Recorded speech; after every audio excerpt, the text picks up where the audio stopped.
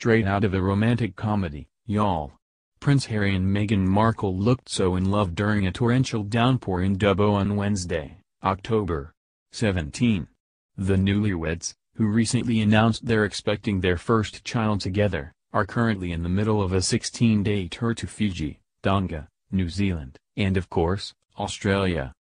Meghan looked lovingly at her man while holding an umbrella over him during a speech, and he reciprocated the same facial expression in a separate pic. I mean, come on. These two are just too adorable. Harry, 34, and Meghan, 37, shared their exciting baby news on Monday, October 15 right before beginning their first leg of the tour.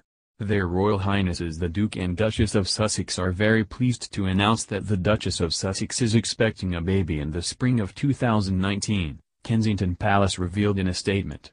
Their Royal Highnesses have appreciated all of the support they have received from people around the world since their wedding in May and are delighted to be able to share this happy news with the public. The, literally perfect-looking, couple attended the wedding of Princess Eugenie and Jack Brooksbank on Friday, October 12, and Meghan was super sneaky about hiding her baby bump at the special event. I knew she was pregnant when she wore that massive coat, over the weekend. One user commented on Twitter. I knew Meghan Markle was pregnant when she wore the coat dress to Princess Eugenie's wedding, added another. While hindsight is 20/20, the Duchess of Sussex often wears figure-flattering ensembles, and the billowy number seemed a bit odd. In fact, the former Suits actress totally distracted us from her bump just 3 weeks before announcing the news, by changing up her hairstyle. Instead of rocking her typical curly hair, Meg opted for a sleek straight do, and naturally, the press went wild. After all, it's not every day that a royal decides to switch up her signature hairstyle. In fact, the Duchess' sister-in-law, Kate Middleton, seemingly did the same thing when she was pregnant.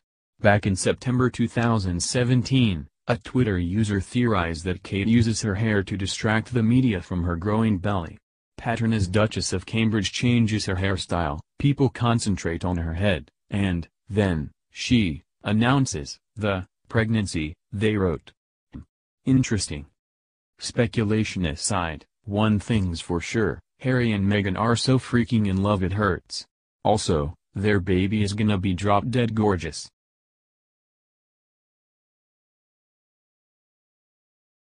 Prince Harry and Meghan are set to tour the new £35 million tech park in Bognor Regis on Wednesday, October 3. Kensington Palace announced that they will begin by visiting Eads House, in West Street, Chichester, where they will be shown the rare Sussex copy of the American Declaration of Independence. Everything you need to know about their visit to Sussex. Becky Hawksford, 22, said, I guess it is interesting to see the royal family is actually in with the UNI. If I'm free I'm definitely going to see them. She added, it's just nice to see they are interested to see the UNI, and said that she didn't see much of the government around.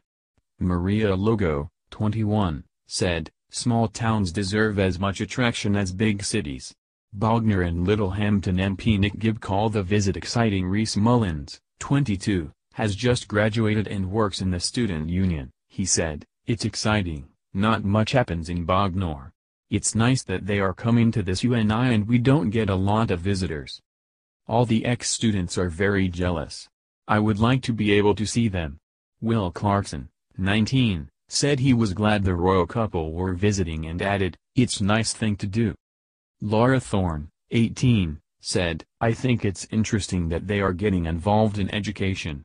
I will try to get to see them.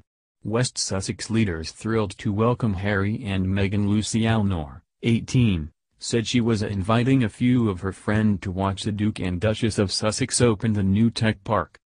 John O'Reilly, 18, who is living on the Bognor Regis campus of Chichester University and said, I'm really excited. I think they are really well suited together. I will be definitely going to Lucy's room to see them. Kizzy Lee, 19, said she was really excited for the royal visit. I can't wait to see the prince. He is my favorite in the royal family. We are all going to Lucy's house. The royal wedding inspired me to go out and get my own prince.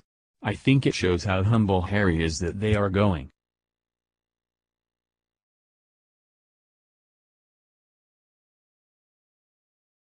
Buckingham Palace is selling a replica of Meghan Markle's £200,000 diamond engagement ring, with royal fans able to get their hands on the budget version for £30.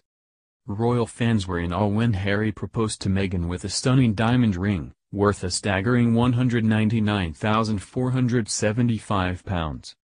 But now, the public can buy their own version of the Duchess engagement ring, but at a fraction of the cost.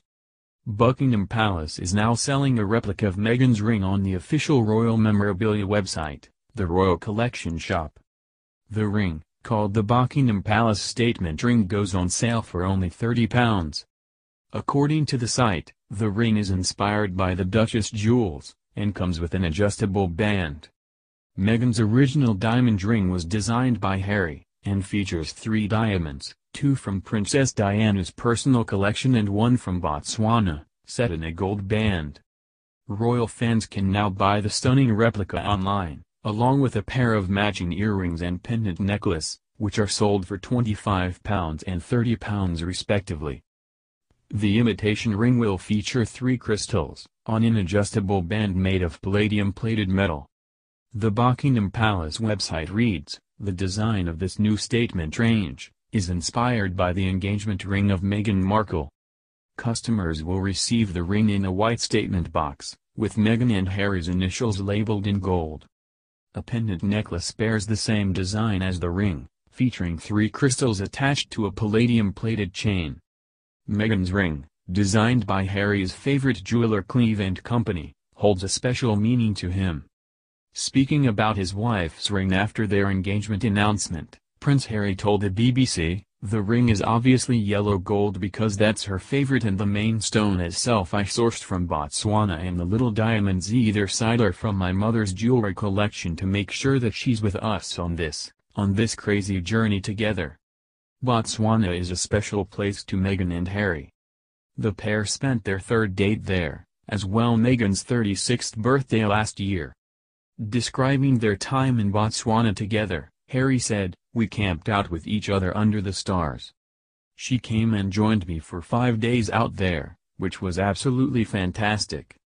Meghan has become a fashion icon in the UK ever since she started dating Prince Harry, and fans across the country are eager to emulate her sophisticated style.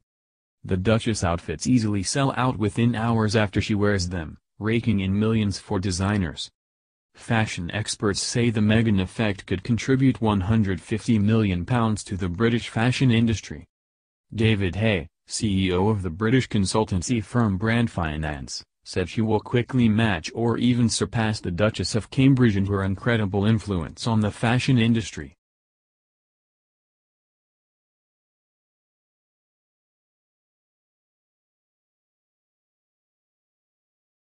Prince Harry has mock-scolded a newsreader for giving his wife Meghan Markle flowers during a surprise stop on the royal tour. Deviating from their schedule, the Duke and Duchess of Sussex paused to greet the small crowd outside Taronga Zoo this morning.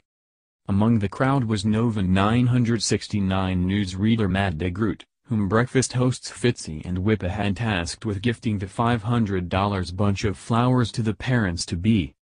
The Duke and Duchess of Sussex decided to stop after de Groot's bouquet caught the eye of Meghan, causing Harry to joke about the size of them. "You can't give flowers that big to my wife, what is that all about?" Harry joked, pointing a finger in mock anger at de Groot. As the crowd laughed, Meghan added, "Thank you for my flowers." De Groot told News.com. He was surprised his last-minute plan brought him so close to the royal couple. During an earlier attempt to give the Duke and Duchess of Sussex the flowers outside Admiralty House, police told de Groot he would be crash-tackled by security if he got too close. But outside Taronga Zoo, Meghan and Harry were more than happy to accept the bouquet. She seemed genuinely excited and flattered by the size of the flowers, and her people, who were with her, pointed out that she loved the fact that they were huge, de Groot said. Both Meghan and Harry appeared buoyed by the fact that they had announced their pregnancy the night before. Meghan in particular just couldn't stop smiling. "Every single person was saying congratulations," de Groot said. "She wasn't hiding it, she didn't want to shy away from it. She seemed genuinely enthusiastic about the fact that she could now share the news." Harry was the same.